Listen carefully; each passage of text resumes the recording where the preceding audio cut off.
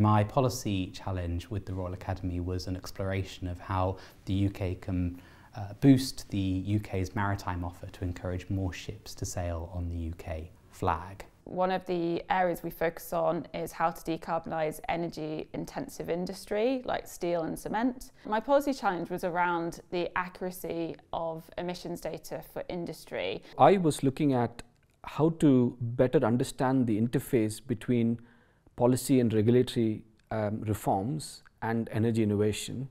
So where I was focusing on was how policymakers and regulators perceive innovation evidence and how they use it. My policy issue was trying to tie up a strategic view of infrastructure and utilities in a way that we could do infrastructure coordination. My policy challenge was part of our stakeholder engagement strategy, so it was to look at how we can best learn from those we engage with within the nuclear sector and beyond. So the Policy Fellowship is a cohort-based system, so you are there with, in my case it was about 10 other people, all of whom have an interest in their own areas of work and have real expertise in their own portfolios. It was a real privilege to be part of the cohort.